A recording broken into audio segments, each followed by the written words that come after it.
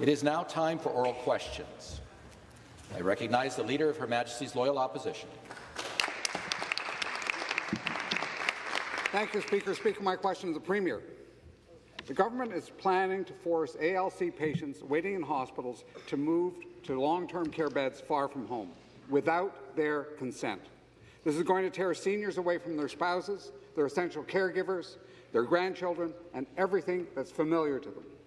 Doctors and nurses rarely need to provide medical care for ALC patients, so this won't free up nurses or doctors. This government is sacrificing seniors to free up furniture. Why is the government hurting seniors instead of tackling the hospital staffing crisis? To reply, the Premier. Speaker, we can't continue doing the same thing over and over again for 15 years that the NDP and the Liberals have done and expecting a different result. We're pouring billions and billions of dollars into the healthcare system, Mr. Speaker, but guess what, Mr. Speaker? The status quo is not working. They feel the status quo is fine. They'd leave everything alone. They'd end up having zero beds. We're building thousands and thousands of beds, Mr. Speaker. We're going to continue focusing on fixing the healthcare system that they broke for 15 years. The supplementary question. Again to the Premier. The government also announced this morning it's expanding surgeries in for-profit private clinics. Same surgeon, same surgical team, just in a for-profit clinic, not in a hospital. For more hours every day, nurses and doctors won't be in hospitals. They'll be in private clinics.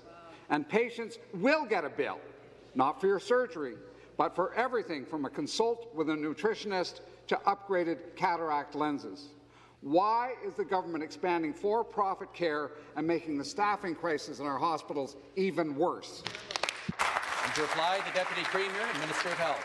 Thank you, Speaker. You know, our plan to safely stay open really focuses on 5 main points, and it speaks exactly to what we need to do, which is we need to shore up long-term care beds. We've done that by an unprecedented expansion in the province of Ontario. We need to make sure that community care is available in our homes for our loved ones when they need it, because that's what they want. They want to be close to home. They want to be in their own home. And our 5-point plan speaks to all of those pieces. Surgical backlogs, absolutely. The COVID pandemic did not stop surgeries. What we need to do is ensure those regularly scheduled surgeries can continue, and we're giving hospitals that expanded opportunity to, in many cases, allowing the surgery suites to be open for longer. We're funding those opportunities because we see that as a way to ensure people get the care they need, when they need it, where they need it. The final supplementary. Thank you, Speaker. Again to the Premier. Every expert has been clear. The solution to the staffing crisis is to hire more staff, especially nurses. This scheme doesn't hire a single nurse. It doesn't hire a single doctor. It doesn't keep ERs open this weekend. Will the government scrap this scheme and instead launch a plan to recruit, retain and return nurses with better pay, better working conditions, and the respect that they deserve? Minister of Health. Thank you, Speaker. A couple of numbers that I think are really important for the members opposite to understand. We're already hiring, having people in community, in hospitals, in long-term care, around 10,000 people. With our expanded opportunities, we're going to have 19,000 new HHR hospital individual professionals who are here. It is exactly why 2 weeks ago I met with the College of Nurses, I met with the College of Physicians and Surgeons of Ontario, and I said, you have 2 weeks. Bring me a plan to show me how all of those individuals who are waiting for accreditation and licensing in the province of Ontario can get expedited through the process. We've done that. We will continue to work with our partners to make sure that all opportunities are explored. And we've done the work. Now join us and be part of the solution. The next question, the member for Scarborough Southwest. Speaker, Speaker, more than 1 million Ontarians don't have access to a doctor or a nurse practitioner. People are waiting for hours and hours in pain in emergency rooms, waiting for months and years for surgeries. Speaker, more than 1,400 died last year while waiting. There are over 12,000 internationally trained doctors and thousands more internationally trained nurses in Ontario ready to help fill the gap in primary care. Why has this government failed to remove the unfair barriers for these doctors and nurses? Minister of Health. Okay, I will repeat what I just said, which was two weeks ago, I met with the College of Nurses. I met with the College of Physicians and Surgeons, and I said, you, as colleges in the province of Ontario, need to expedite these licenses. When people have the qualifications that we deserve, that we expect in the province of Ontario, there should not be a block to get those people in community. We are doing that. That work has been done. The ongoing expansion, unprecedented. In Scarborough, in Brampton, we have 2 new medical schools. We're doing the short term, we're doing the medium term, and we're doing the long term, because we want healthcare to be in the province of Ontario, wherever you live. Supplementary question. Speaker, nothing the minister says actually removes the barriers that internationally educated healthcare workers face in this province.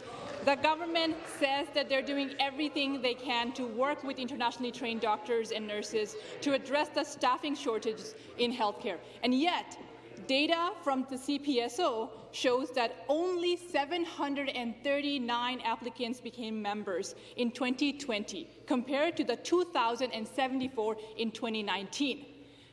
My question is, why was there a decrease when we're in the middle of a pandemic and we're facing a healthcare crisis? Minister of Health. Speaker, we removed the Canadian experience barrier. That ensured that people have access if they were trained in other parts of Canada or the world. We want individuals who are practiced, who are educated, and want to work in healthcare because we understand how important these healthcare workers are. We understand that if you want to work in healthcare, we want you to be part of the solution. And we're doing that with our hospital partners, with our long-term care partners, with community care, with primary care. All of these things together mean that when people need the help they need, it will be there for them. The final supplementary. Speaker, I just want to clarify, just in case the government members didn't understand, there were less doctors that came through in their field in 2020 than in 2019. There was a cut made by this government. The Practice Ready Assessment Program, this government cancelled, which was standardized, that this government cancelled in 2018, is actually working very well in 7 other provinces. The model could have been used to implement a similar or even improved assessment process for doctors and nurses in Ontario. We could have had thousands of healthcare workers added to the system in as little as 12 weeks. I want everyone in Ontario to listen to this. In as little as 12 weeks, we could have had more healthcare workers certified in this province. Speaker, will this government reverse its cuts? And why is this government dragging their feet in bringing in the solutions that can save lives in Ontario? Minister of Health. Thank you, Speaker. We've expanded the residency program in the province of Ontario. We've ensured that the Canadian experience that frankly was a barrier for some internationally trained nurses and doctors was removed during the pandemic, and that has increased the numbers. I get it. I know that there are still challenges, and there are people who want to have a primary care physician who have not access to it. But the work that we are doing with the medical schools, with the colleges, with the expansion of the residency program mean that that is ongoing. We are seeing the expansion. We are seeing those numbers increase. I would love to have them go faster, but we have done the work, and we will continue to work with those partners to make sure any barriers are removed as we move forward. Thank you. Next question, member for Niagara Falls. Thank you, Mr. Speaker. My question is to the Premier. On July 26, a senior named Shirley, who lives in Fort Erie, had a fall in her home. Injured and alone, she pressed her Lifeline alert button.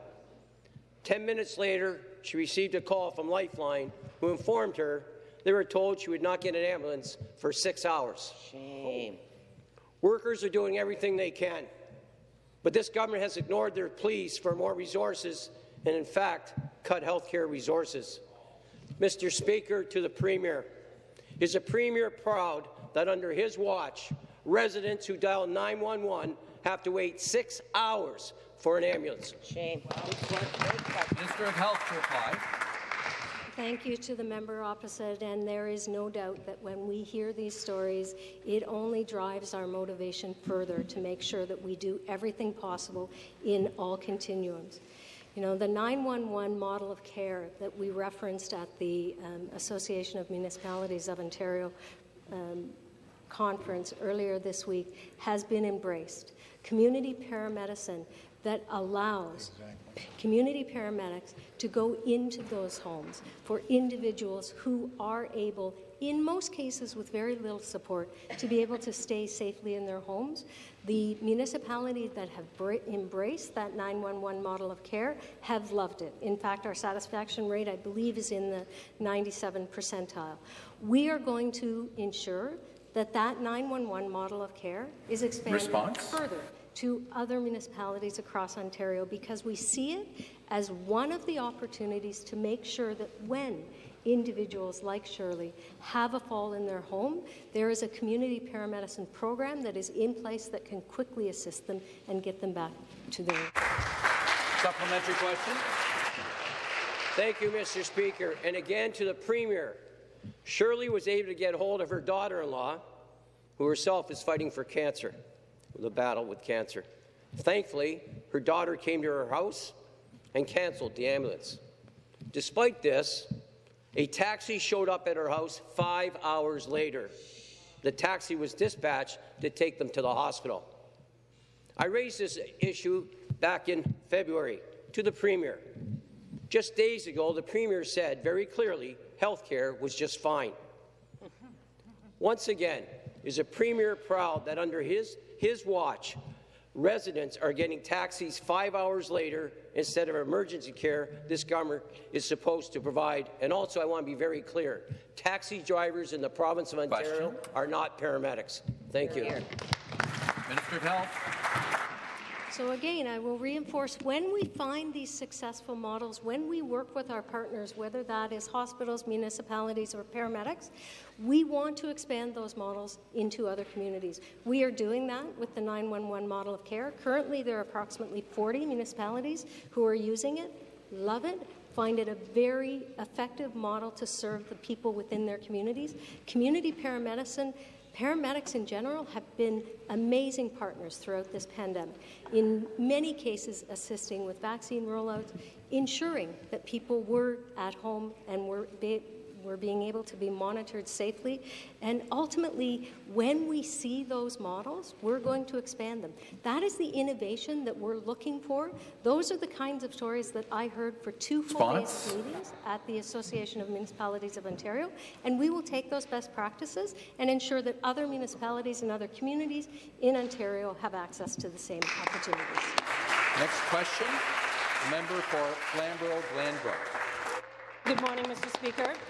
My constituents are hearing about staffing pressures at our local hospitals, and they're very concerned. They're concerned that their loved ones are not going to be able to get the care they need when they need it.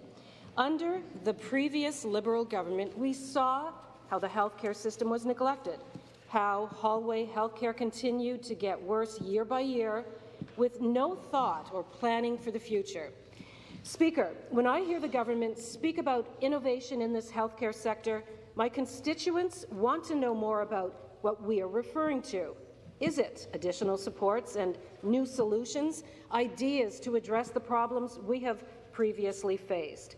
Speaker, through you, can the minister please tell this House how our publicly funded hospital system is innovating to improve the patient experience? The Minister of Health.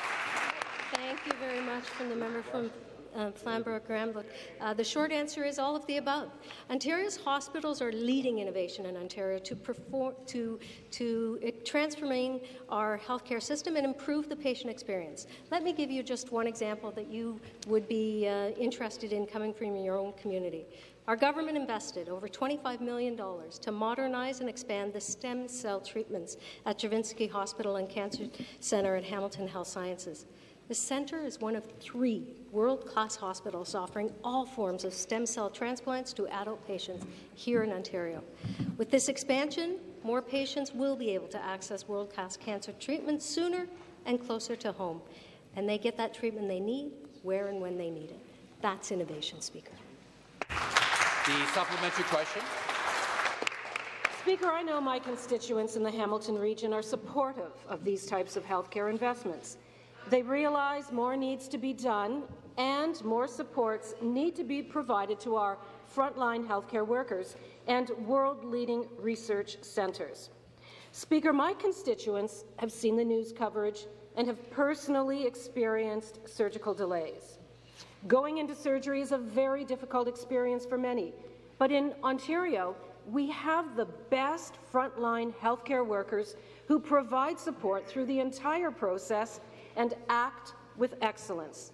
Speaker, can the Minister of Health share with the Legislature how our government is investing in innovation to reduce wait times for my constituents and all Ontarians, giving them peace of mind and access to surgical procedures when they need them the most?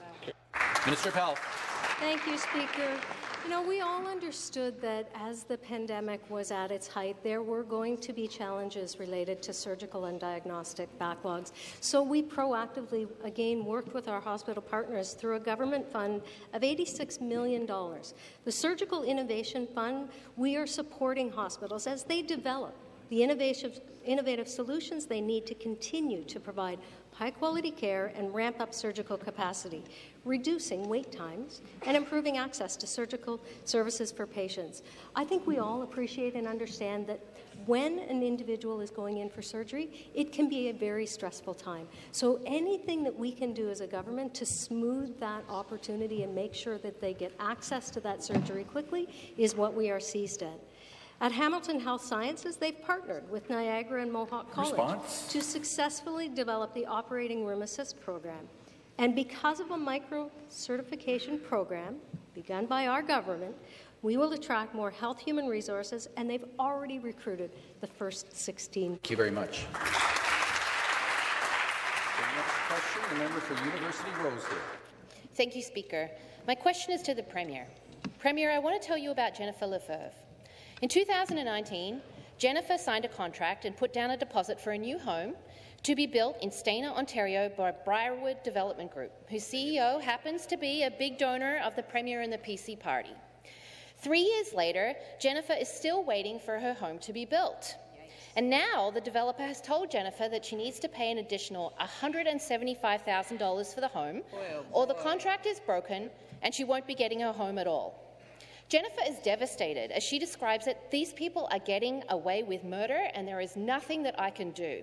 Premier, can you step in and ensure this developer honours the deal they made to build Jennifer a home at the original price? Do you reply? The Minister. Thank you very much, Speaker, and thank you to the member opposite for the question. Speaker, our government is promoting trust and confidence for Ontarians when they are investing in one of the biggest purchases of their lifetime, a new home. That is why, Speaker, we continue to enhance public protections while holding builders and vendors to high professional standards. As Premier spoke about it as well, through the new Home Construction License Act, HCRA has strengthened regulatory tools for addressing licensees' conduct, created a formal complaints process, and enhanced the Ontario Builder Directory to reflect disciplinary actions taken by the registrar. Additionally, Speaker, a new mandatory code of ethics for licensed builders and vendors, which came into effect on July 1st, protects buyers and owners even further against bad actors. Thank you. Thank you. The supplementary question. Thank you, Speaker. Back to the Premier. This government and the Home Construction Regulatory Agency, which you refer to, are clearly not doing their job to protect homeowners from developers who are taking advantage of first-time homebuyers. Developers continue to break deals and raise home prices because they know they can get away with it in Ontario. This is my question to the Premier. Can you properly strengthen Ontario's laws so homebuyers are protected from developers who price gouge? Minister of Public and Business Service Delivery. Thank you, Speaker. Speaker, Premier Ford vowed to stop bad developers from trying to make extra money off the backs of hard-working Ontarians, and our government strengthened the regulatory tools available to address this concern. These include much heftier fines for bad builders and enhanced power for HCRA to proactively investigate potential bad behavior by developers. Altogether, these stronger penalties and approaches would cost unlawful developers very dearly on a single home, from hundreds of thousands of dollars in fines to the loss of their builder's license. Speaker, we are making bad builders think twice before trying to take advantage of our home buyers. Thank you. The member for Perth Wellington.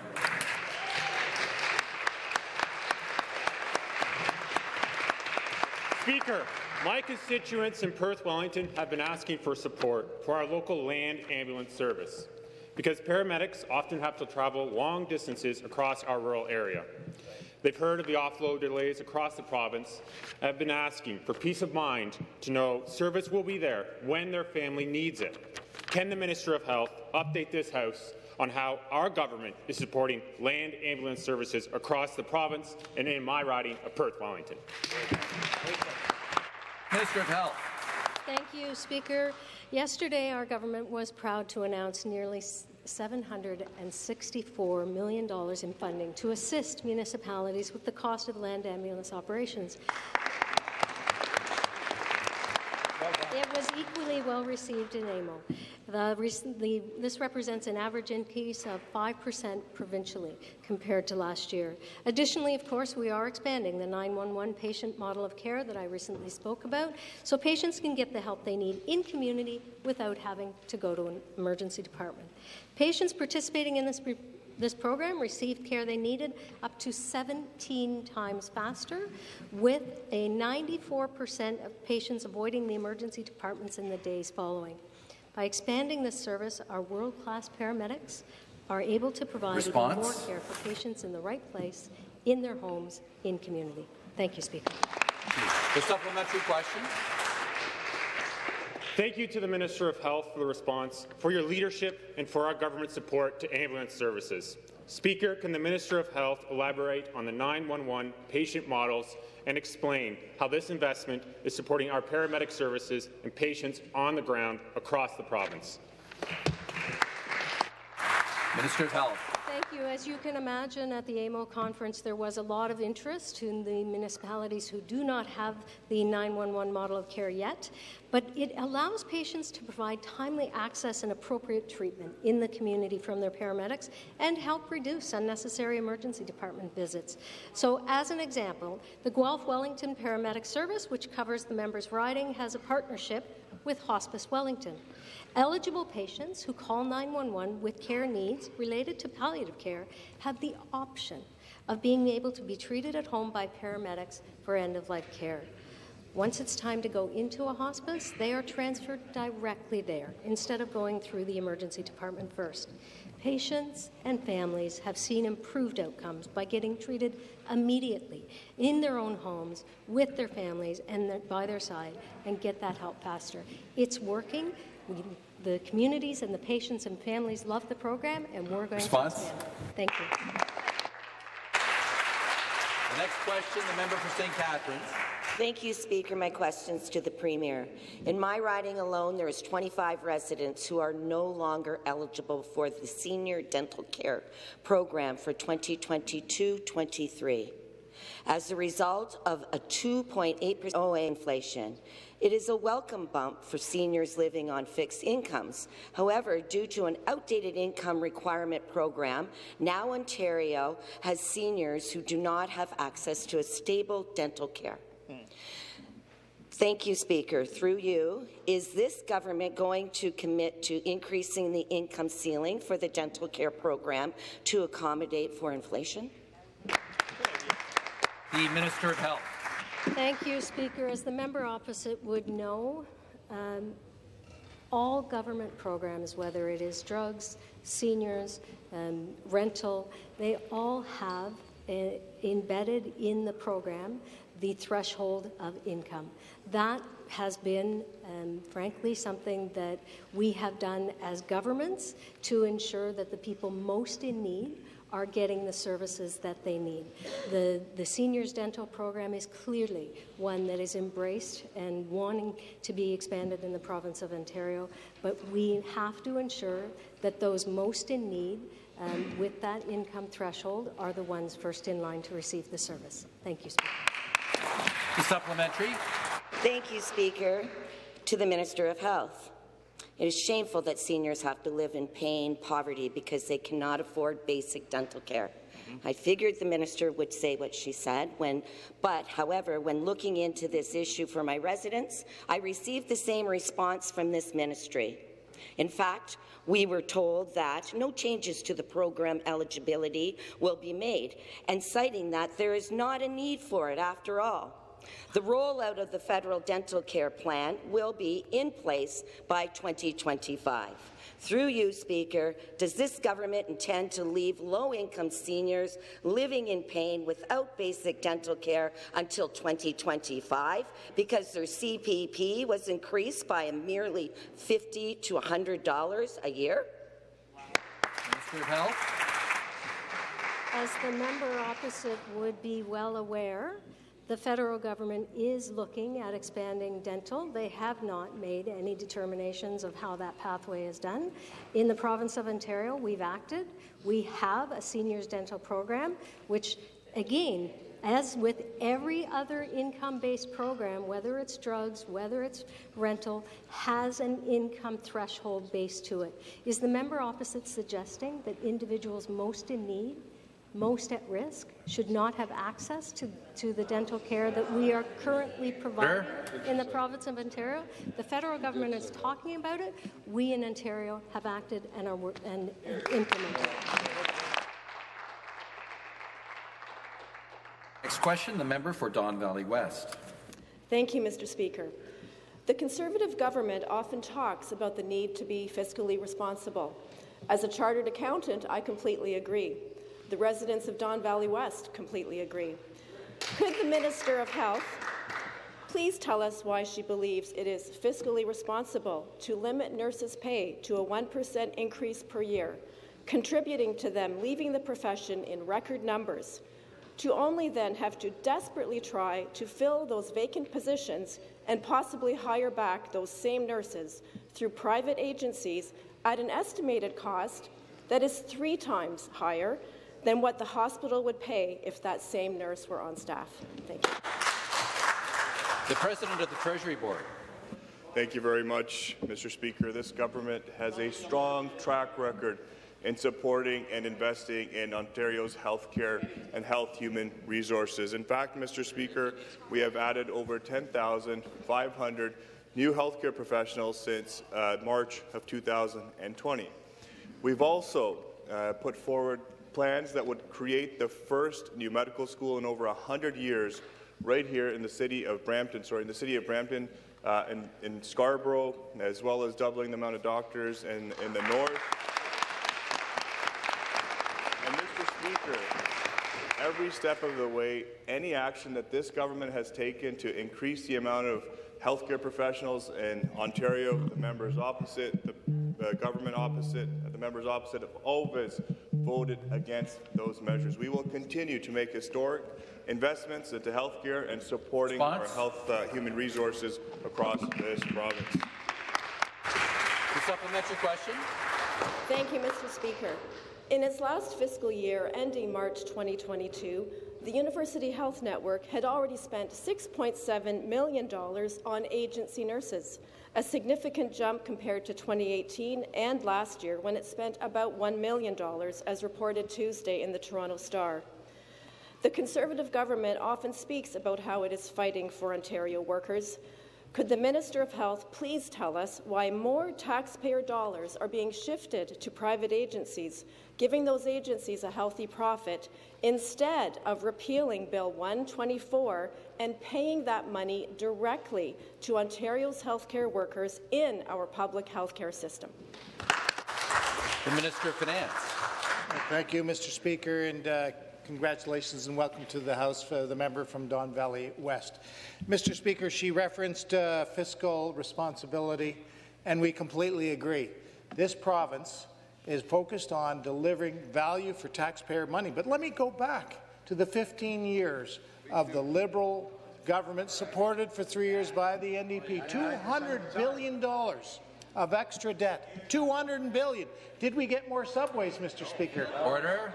Did we get more highways? No. Order. Did we get more hospitals? No. Did we get long-term care built? No. Did we hire nurses? No. Mr. Speaker, the case, we went to the people of Ontario. They endorsed our plan to build Ontario. You have an opportunity to vote in favor of the budget. Please join us. Stop the clock.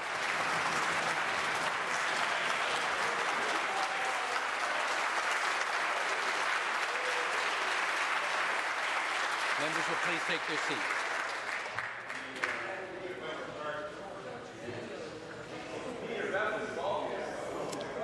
The House will come to order.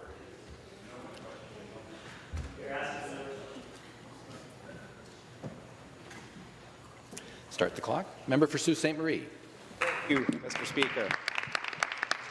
Speaker, under the previous Liberal government, we saw how the North was treated and how our region felt shut out of discussions at Queen's Park. After years of Liberal scandal, waste and mismanagement within the energy sector and the harmful impact of the carbon tax, the impacts were tremendous for Northern Ontario's economy. Worst of all, a previous Liberal government member actually referred to the North as a no-man's land. Last month, the Northern Policy Institute at Lakehead University released a report on the impact that COVID had on the state of Northern Ontario's economy, which confirms what many of my constituents have been feeling firsthand, and that is economic recovery is slower and taking longer than what is experienced in Southern Ontario.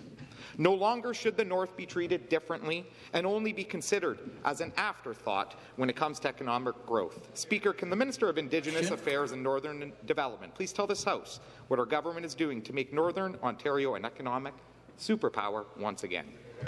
Minister of Northern Development and Indigenous Affairs.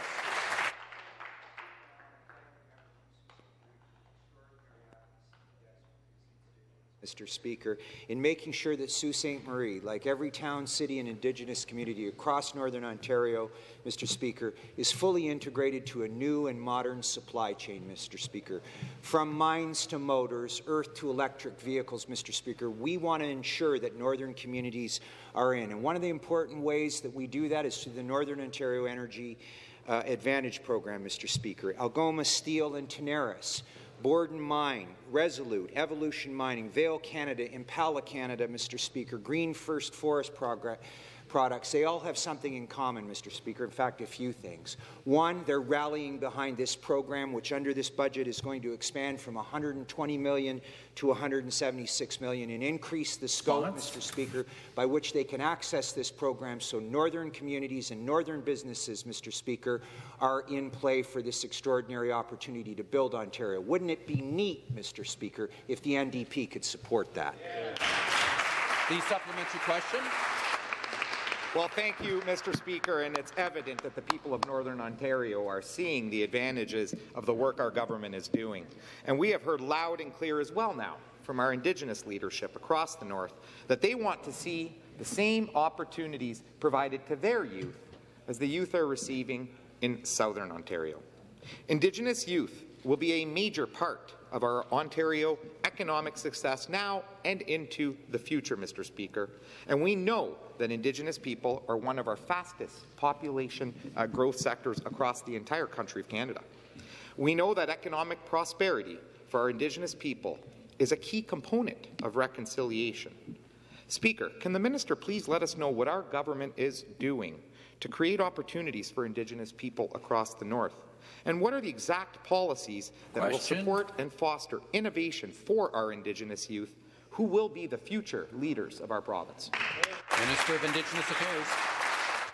Thank you, Mr. Speaker, and I'm sure the Minister of Economic Development, Job Creation and Trade would share the view that, Mr. Speaker, that we have an incredible Premier who's shown great leadership and a real commitment, Mr. Speaker, to Indigenous communities and Indigenous businesses. Mr. Speaker, one of the first things we did with the Northern Ontario Heritage Fund was ensure we had a standalone program, Mr. Speaker, to incentivize businesses to hire Indigenous interns, young people, Mr. Speaker, who get a chance to work in businesses, Mr. Speaker, for an opportunity to get a job, to keep a job out of the internship program, over 80% retention rate, Mr. Speaker, and support a new opportunity that's emerging from the revamped Northern Ontario Heritage Fund, and that is clear support, Mr. Speaker, for Indigenous businesses. In the last quarterly meeting alone, Mr. Speaker, we saw a significant improvement and amount of resources to help Indigenous businesses across Northern Ontario that will enable them, in turn, Mr. Speaker, to hire Indigenous people. We want to make sure that in this new modern supply chain, Mr. Speaker, Indigenous people have an opportunity for a prosperous job and a prosperous community moving forward, and that's what this government is committed to. Thank you, Mr. Speaker. The next question, the member for Toronto St. Paul's. Thank you, Speaker. My question is to the Premier. A report just surfaced indicating inflation of groceries is sitting at over 9%. The human right to food is moving out of reach along with everything else. Meanwhile, a separate report has shown that while this is partly caused by labour or supply chain issues, grocery store chains are capitalizing on it by raising prices even further to up their own profits. My question, Speaker, is to the Premier. When will this government rein in the wealthy few to give working people and families a chance at simply catching up? Thank you, Speaker. The Minister of Finance. Thank you, Mr. Speaker, and thank you to the member opposite through you for that question. Mr. Speaker, many in Ontario are feeling the pinch, whether it's at the grocery store or at the gas pumps, and we're committed to putting more money back in their pockets. That's why, Mr. Speaker, under the leadership of Premier Ford and our team, we cut the gas taxes, Mr. Speaker. And Ontario, the inflation rate going down to 7.6%, that was driven by Ontario leading the country in the biggest drop in gas prices right across this country. So, Mr. Speaker, what I would ask respectfully of the member opposite and all the members opposite is that while they voted against reducing gas taxes for the people of Ontario, join us this time and vote for the budget bill so that we can build Ontario together. The supplementary question. Speaker, back to the Premier. Whether it's food on their table or paying their rent, people are literally having to choose between the two. A report from the Advocacy Centre for Tenants Ontario showed that 60% of Ontario rents are cutting back on food to pay for rent. I know this is the case. This is the case in my riding, where 60% or more of us are renters. And I've heard from folks like Ross Ashley, Lisa and Carla. They're not alone. My question, Speaker, is to the Premier. How is it, when our economy is on the up, basic life necessities are moving further out of reach for working people like the tens of thousands of folks who have signed this petition calling for a poverty reduction target strategy in Ontario? Where are the fruits of people's labour going, if not into their own hands? Thank you, Speaker. Minister of Finance. Through you, Mr. Speaker, thank you for that very important question. Mr. Speaker, we are acting. Look at the record. Look at the 241 pages of the budget. Let me highlight a few things, Mr. Speaker. Minimum wage is going up again in 60 days. It's going to go up again to $15.50. That's amongst the highest in the country. But, Mr. Speaker, we're doing more. The low individual family tax credit means that 1.1 million people in Ontario are going to pay some of the lowest personal income taxes in the country. We're helping seniors so that low-income seniors can live at home longer by providing a tax credit so they can retrofit their home and have home care come to their home.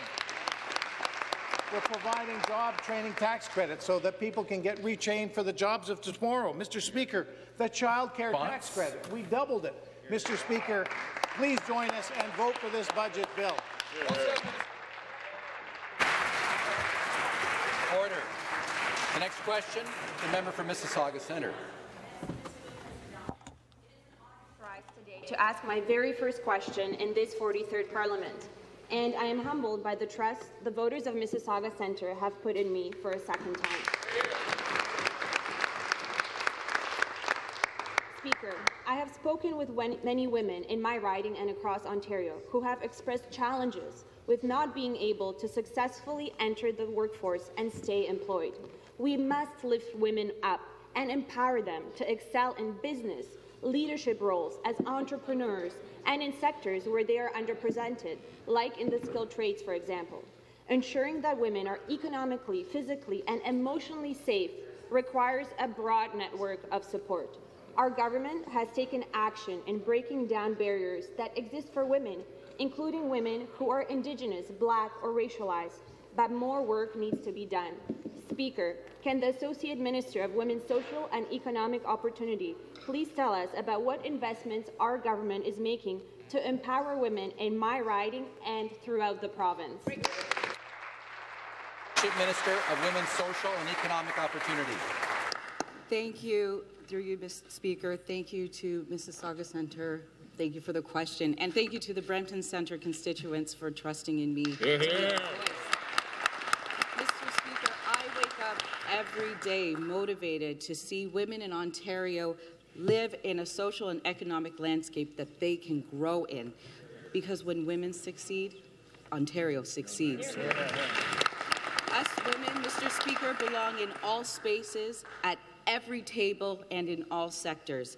And that's why, under the leadership of our Premier and our government, we have invested in empowering and supporting women entering and re-entering the workforce.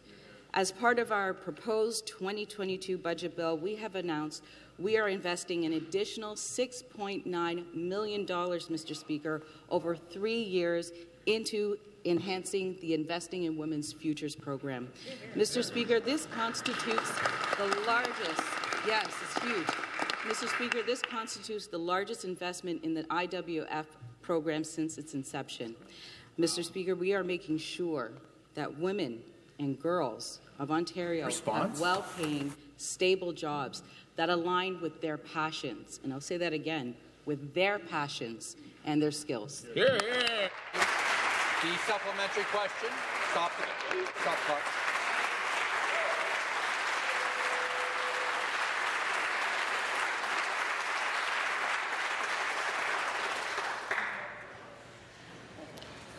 Restart the clock. Supplementary.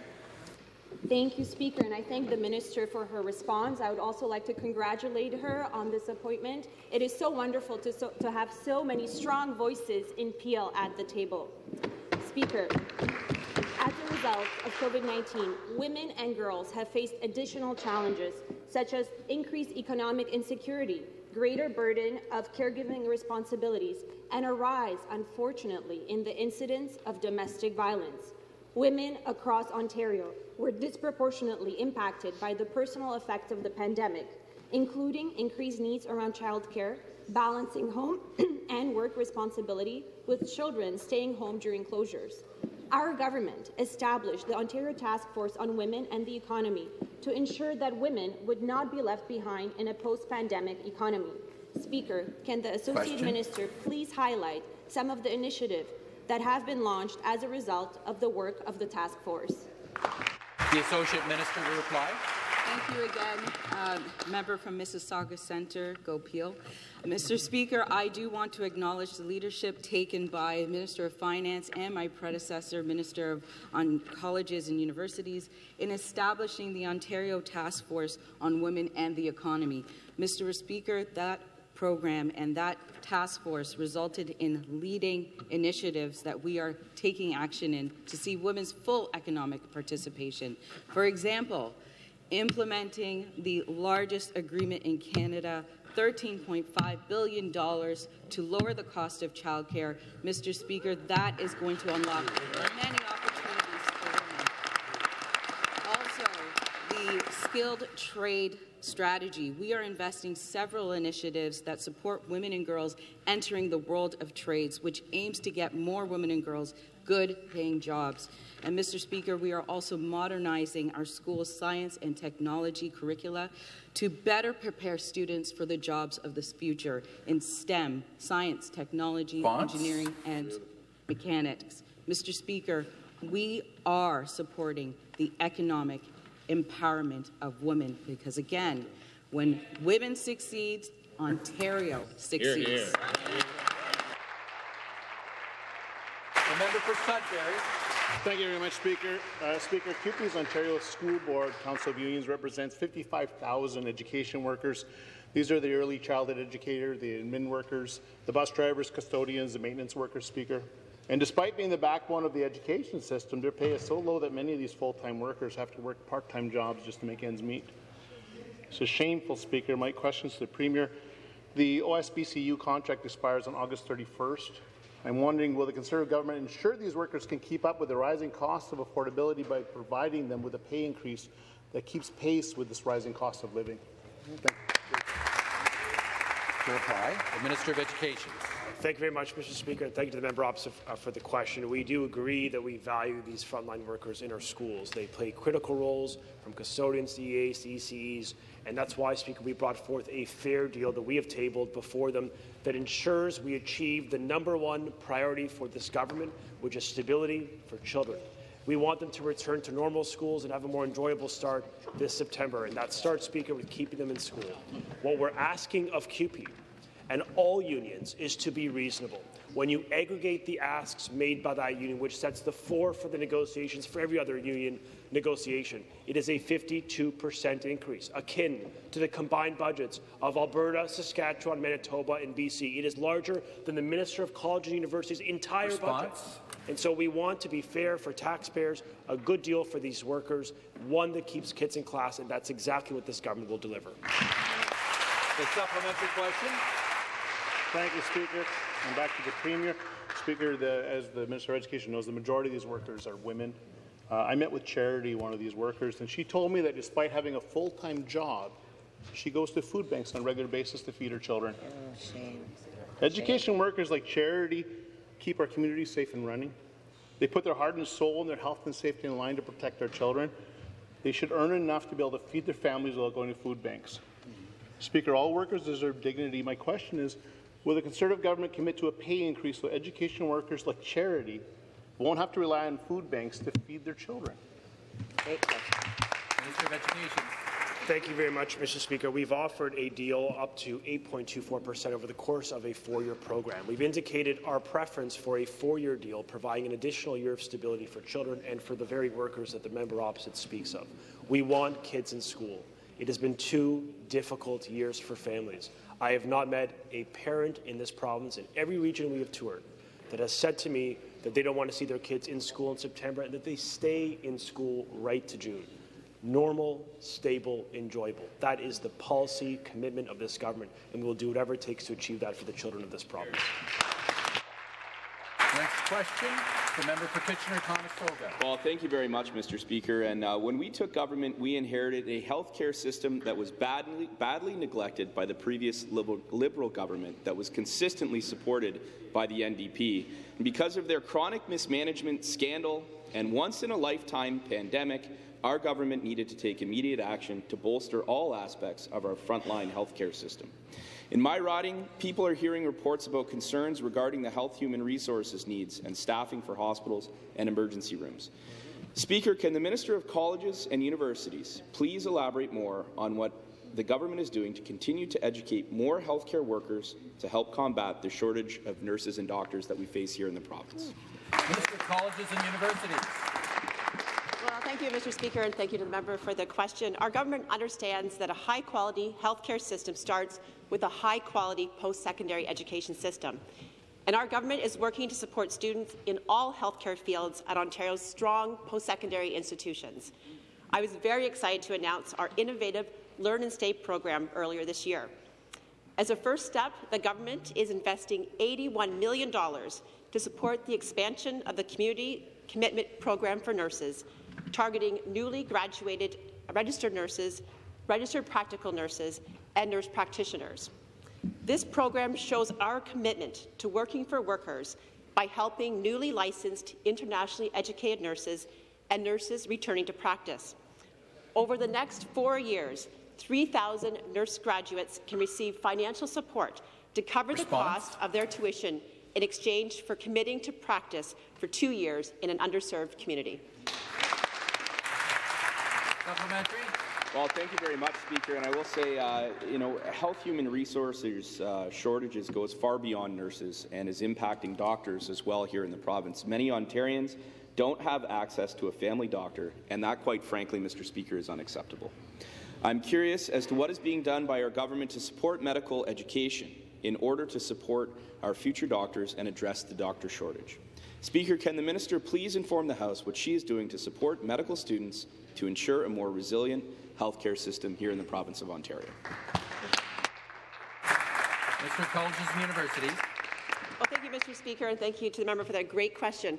Our government understands that in order to keep Ontario safe and open, we need to ensure we have a high-quality and resilient healthcare system, and that requires Ontarians pursuing medical studies have access to world-class post-secondary education right here in the province of Ontario. 2022 has been an exciting year for aspiring doctors and both current and future medical school students. Earlier this year, our government outlined our transformative expansions of medical school education as we continue to build a stronger, more resilient healthcare system, especially in growing and underserved communities. Our government is proudly adding 160 undergraduate seats and 295 postgraduate positions to 6 medical schools over the next 5 years. This is the largest expansion of undergraduate and postgraduate education in over a decade. And this is in addition to the expansion, which will include a new medical school in Brampton and Scarborough. The next question, the member for London North Centre. My question is to the Premier. Speaker, Ontario is in the midst of a healthcare crisis. Dr. Marc-Andre Blair, an intensive care and internal medicine physician with LHSC, has observed a steady uptick in the number of experienced nurses leaving intensive care and explained they are the lifeblood of a critical care unit. He told me about multiple cardiac cases being cancelled and noted many bays with no nurses to staff them. In his letter, he asked the Premier and the Minister of Health to repeal Bill 124. Will this government finally listen to frontline experts and repeal Bill 124? President of the Treasury Board. Thank you very much, Mr. Speaker. This government has an unprecedented record of investing in health care and health human resources across this province. We have added over 10,500 healthcare workers since March of 2020. And every step of the way, the members opposite have opposed that. We have added over 3,100 new beds into the system since March of 2020. That's almost the equivalent of 5 new hospitals, increasing capacity across the province. We've also put forward a bold plan to invest over $40 billion to build over 52 capital projects across this province. And Mr. Speaker, every single one of those projects have been rejected by the members opposite. They voted no to each and every single one of those. We will continue to support healthcare and health human resources across this province by investing in our nurses, investing in our doctors, and investing in health human resources across this province. The supplementary question. Back to the Premier. Investments in healthcare is not just about buildings and furniture, it's about people. Dr. Blair just listened to the doctor who's seen empty bays while urgent surgeries are being cancelled. Wake up! According to frontline experts like Dr. Blair, the obvious reason is that the 1% raise annually cannot match the inflation rate. Our healthcare professionals are worth it. My question is simple. Will this government be fair, show frontline nurses that they are worth it, and repeal Bill 124? Yes or no? Good question. Minister of Colleges and Universities. Well, thank you, Mr. Speaker, and thank you to the member for that question. I'd love to expand on all the things that we are doing for nursing education right here in Ontario. As I mentioned earlier, we have the new Learn and Stay program, which will come into effect of the fall of 2023, and this will ensure that we have nursing opportunities across the province at some of our underserved areas. This will ensure that students who will make a commitment for 2 years in an underserved area will have their tuition and educational costs covered to serve in those communities, something I am particularly excited about.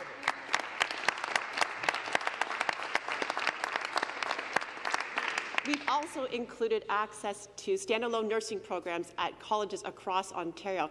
In my own community of Georgian College, Lambton College, and Sarnia Loyalist College, 14 colleges in Ontario are now able to offer standalone nursing program.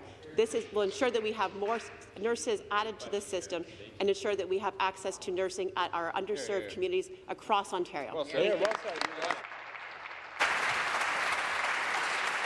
Next question. Next question. Member for Hamilton Mountain. Thank you, Mr. Speaker. My question is for the Premier. The Duffs family has come to my office looking for help. Their son has autism. He received $20,000 under the Ontario Autism Program March of 2020. Unfortunately, COVID-19 hit, and this government could not get their act together, and they were not able to use that money. Their son was 5 at the time. Now, services are open once again, but they're still not able to use the money. The child is now 8, and this government is asking for them to pay the money back. This is supposed to be a needs-based program. There is no age cutoff at 5, yet this government is asking for the $20,000 to be returned back. Can the government explain why they're asking for this family to return $20,000 that they need for their child's services? Minister of Children, Community and Social Services. Thank you, Speaker, and thank you for that important question. I am unable to address an individual case in the chamber, but if you provide that information to me, I'd be happy to look into that. I will say that we are making historic investments in the Ontario Autism Program. This is a world-leading program. We doubled the funding. We have 5 times as many children receiving services through the OAP than under the previous government. We have approximately 40,000 children receiving services under a multiple layered program with multiple pieces, including the core services program, in which we are bringing 8,000 children in through the fall. We already have over 6,000 invitations out. We are getting positive feedback with our initial pilot, and we are moving forward implementing a very, very important program that young children and youth depend on, and their families. And that's why we have been receiving the positive feedback. We're creating the Access OAP program and creating resources to help people navigate through that program. We are implementing a world-leading program and will continue to do that. Thank you. The supplementary question. Thank you, Speaker. I don't think the minister actually understands what's happening with her own program. There were 6,000 letters sent out, but there have only been 30 children actually enrolled into the program. They have hardly no uptake when it comes to the letters, and they have no idea why. Ask the government. They have no idea of why this is happening. When you talk to families, they have zero trust in this family. There are letters that were sent out in the 6,000 that are now 7 years old from the time of the program started. Those kids are now, some of them are 17 years old. Of course there's no uptake for the program. The government needs to actually understand what they're doing. And if you think that this is a one-time spin-off of your government asking for this $20,000 back, then you really must be completely out of touch. This is obviously a systemic issue within the program. This minister needs to understand her file, ensure that families are not being clawed back for their government's failure of providing an OAP program, and a global pandemic that is not the fault of a child. Make sure that the child receives needs-based services. Thank you. Thank you. Minister of Children, Community and Social Services. Thank you, Premier, for your work on creating and doubling the program funding to get more children into this program. I will take no lessons from the member opposite who supported the previous government, who said no to the program that would bring in more children, no to our children's treatment centre, no to historic investments in the well-being of children with autism. I will not take any lessons from the opposite, the opposition or the Liberal Party.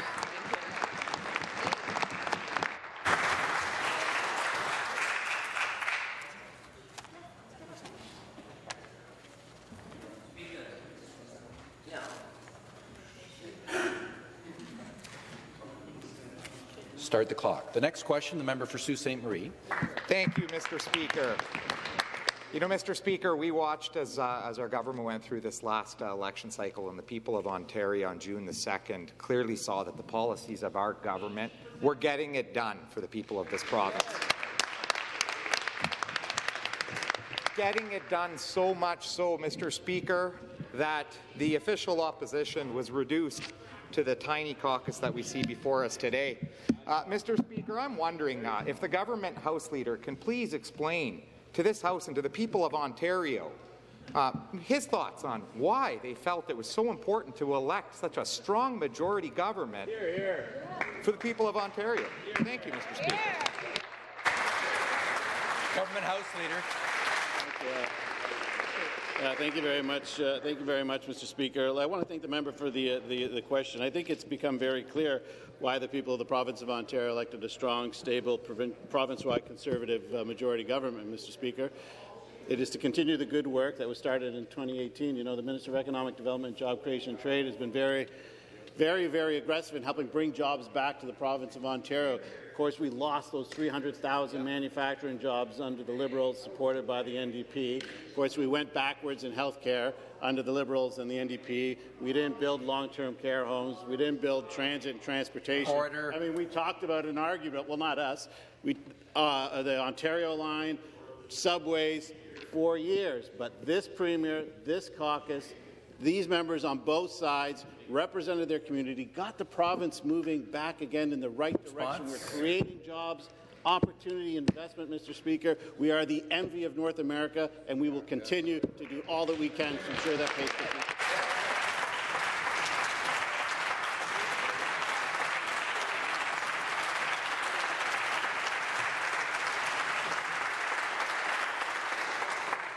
That concludes our question period for this morning. I understand the Government House Leader has a point of order. Thank you, Mr. Speaker. Just rising on Standing Order 59, just to outline the status of business for next week, and to once again congratulate members on all sides for what was a very productive week here in the House, and saw a lot of members at the AMO conference. It was a wonderful conference, and again congratulate the Minister of Municipal Affairs and Housing for putting together such a wonderful opportunity. So, on Monday, August 22nd, just to note again for colleagues that the House will return at 9 a.m. And on both the morning and the afternoon, we will be dealing with Government Motion Number 3. On Tuesday, August 23rd, in the morning, we will be dealing with Government Motion Number 3, and in the afternoon, we'll be moving over to a government bill that will be introduced later today. That work on that bill will continue on Wednesday, in the morning and afternoon.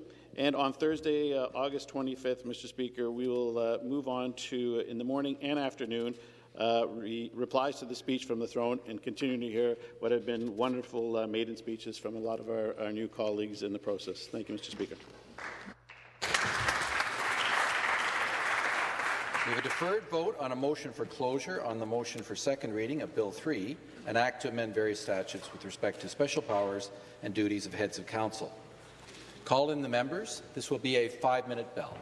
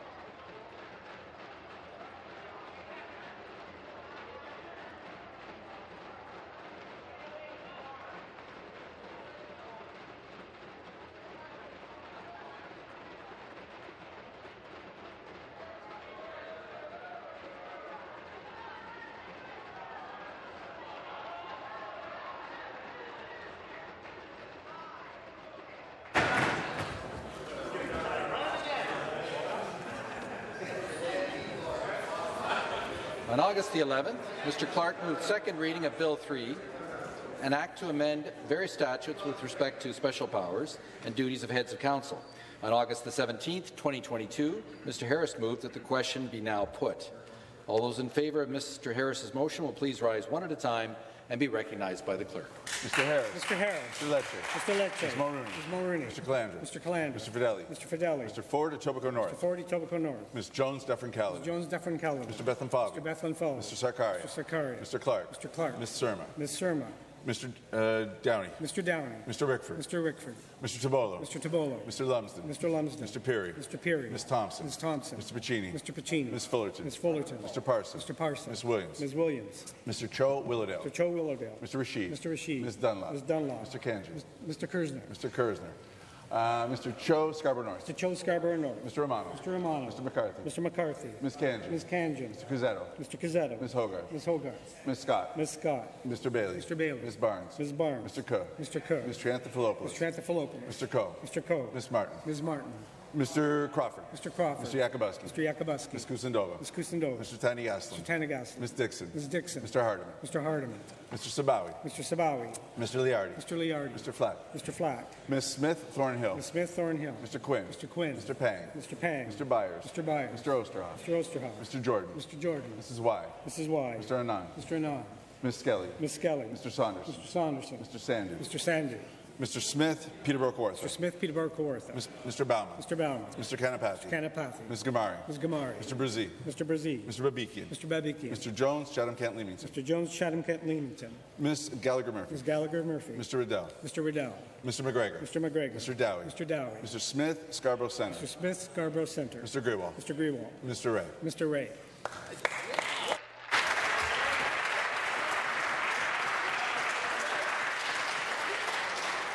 All those opposed to Mr. Harris's motion will please rise one at a time and be recognized by the clerk. Mr. Vanthof. Mr. Vanthof. Madame Jelena. Madame Jelena. Mr. Tabbins. Mr. Tabbins. Ms. Begum. Ms. Begum. Ms. Bell. Ms. Bell. Ms. Shaw. Ms. Shaw. Ms. Armstrong. Ms. Armstrong. Ms. Taylor. Ms. Taylor. Ms. Shermantha. Ms. Shermantha. Ms. French. Ms. French. Mr. Kernahan. Mr. Kernahan. Mr. West. Mr. West. Mrs. Stevens. Mrs. Stevens. Mr. Gates. Mr. Gates. Ms. Andrew. Ms. Andrew. MPP Wong Tam. MPP Wong Tam. Mr. Rakocevic. Mr. Rakocevic. Ms. Bourgeois. Madame Bourgeois. Ms. Pasma. Ms. Pasma. Mr. Fraser. Mr. Fraser. Mr. Schreiner. Mr. Schreiner. Ms. Bowman. Ms. Bowman.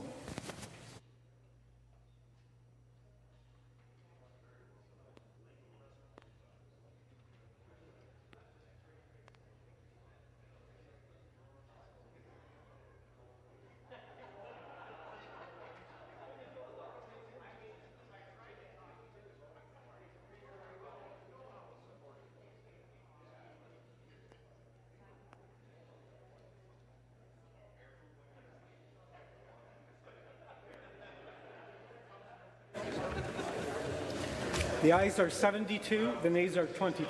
The ayes being 72 and the nays being 22, I declare the motion carried. Mr. Clark has moved second reading of Bill 3, an act to amend various statutes with respect to special powers and duties of heads of council. Is it the pleasure of the House that the motion carry? No. Some noes. All those in favour of the motion will please say aye. Aye. Those opposed will please say nay. Nay. My opinion, the ayes have it. Call in the members. This will be a 5-minute bell. Sing vote. I'm not here to know.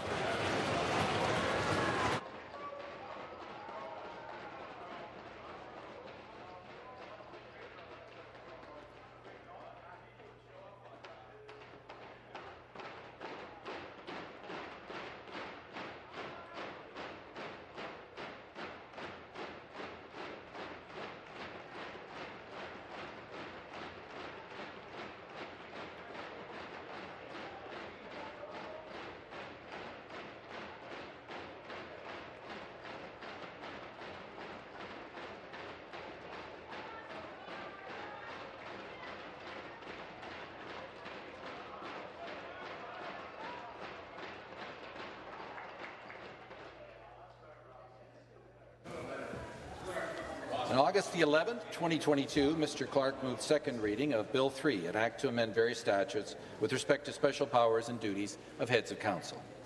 All those in favour of the motion will please rise one at a time and be recognized by the clerk. Mr. Clark. Mr. Clark. Mr. Lecce. Mr. Lecce. Ms. Mulrooney. Ms. Mulrooney. Mr. Calandra. Mr. Calandra. Mr. Fidelli. Mr. Fidelli. Mr. Ford, Etobicoke North. Mr. Ford, Etobicoke North. Ms. Jones, Dufferin Caledon. Jones, Dufferin Caledon. Mr. Bethlen Falvey. Mr. Bethlen Falvey. Mr. Sarkaria. Mr. Sarkaria. Ms. Surma. Ms. Surma. Mr. Downey. Mr. Downey. Mr. Rickford. Mr. Rickford. Mr. Tabolo. Mr. Tabolo.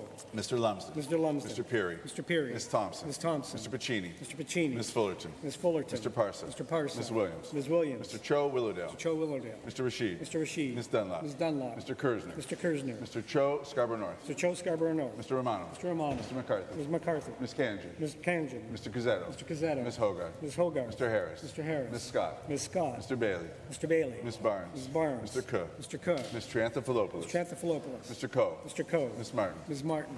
Mr. Crawford. Mr. Crawford. Mr. Yakubuski. Mr. Yakubuski. Ms. Kusindova. Ms. Kusindova. Mr. Thanigasalam. Mr. Tanagaslan. Ms. Dixon. Ms. Dixon. Mr. Hardeman. Mr. Hardeman. Mr. Sabawi. Mr. Sabawi. Mr. Liardi. Mr. Liardi. Mr. Flack. Mr. Flack. Ms. Smith Thornhill. Ms. Smith Thornhill. Mr. Quinn. Mr. Quinn. Mr. Pang. Mr. Pang. Mr. Byers. Mr. Byers. Mr. Osterhoff. Mr. Osterhoff. Mr. Jordan. Mr. Jordan. Mrs. Y. Mrs. Y. Mr. Anand. Mr. Anand. Ms. Skelly. Ms. Skelly. Mr. Saunderson. Mr. Saunderson. Mr. Sandu. Mr. Sandu. Mr. Smith Peterborough Kawartha. Smith Peterborough Kawartha. Mr. Bauma. Mr. Bauma. Mr. Kanapathy. Kanapathy. Ms. Gamari. Ms. Gamari. Mr. Brzee. Mr. Brzee. Mr. Babikian. Mr. Babikian. Mr. Jones, Chatham Kent Leamington. Mr. Jones, Chatham Kent Leamington. Ms. Gallagher Murphy. Ms. Gallagher Murphy. Mr. Riddell. Mr. Riddell. Mr. McGregor. Mr. McGregor. Mr. Dowie. Mr. Dowie. Mr. Smith, Scarborough Centre. Mr. Smith, Scarborough Centre. Mr. Grewal. Mr. Grewal. Mr. Ray. Mr. Ray. All those opposed to the motion will please rise. One at a time and be recognized by the clerk. Mr. Vantoff. Mr. Vantoff. Madame Jelena. Madame Jelena. Mr. Tabbins. Mr. Tabbins. Ms. Begum. Ms. Begum. Ms. Bell. Ms. Bell. Ms. Shaw. Ms. Shaw. Ms. Armstrong. Ms. Armstrong. Ms. Taylor. Ms. Taylor. Mr. Monta. Mr. Monta. Ms. French. Ms. French. Mr. Kernahan. Mr. Kernahan. Mr. West. Mr. West. Mrs. Stevens. Mrs. Stevens. Mr. Gates. Mr. Gates. Ms. Andrew. Ms. Andrew. MPP Wong Tam. MPP Wong Tam. Mr. Rakocevic. Mr. Rakocevic. Ms. Bourgeois. Ms. Bourgeois. Ms. Pasma. Ms. Pasma. Mr. Fraser. Mr. Fraser. Ms. Hunter. Ms. Hunter. Mr. Schreiner. Mr. Schreiner. Madame Coulard. Madame Collard. Ms. Bauman. Ms. Ms. Bowman. Bowman. Mr. Shue. Mr. Shue.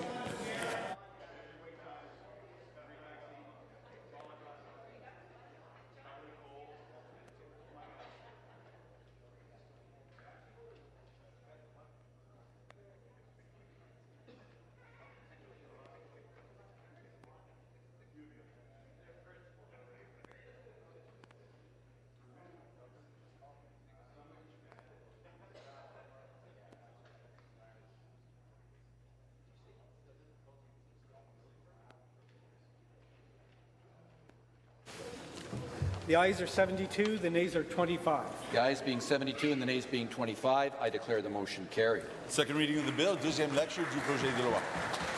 Shall the bill be ordered for third reading? Minister of Municipal Affairs and Housing. The bill to the Standing Committee on Heritage, Infrastructure and Cultural Policy. It's referred to the Standing Committee on Heritage, Infrastructure and Cultural Policy. There being no further business at this time, this House stands in recess until 1 p.m.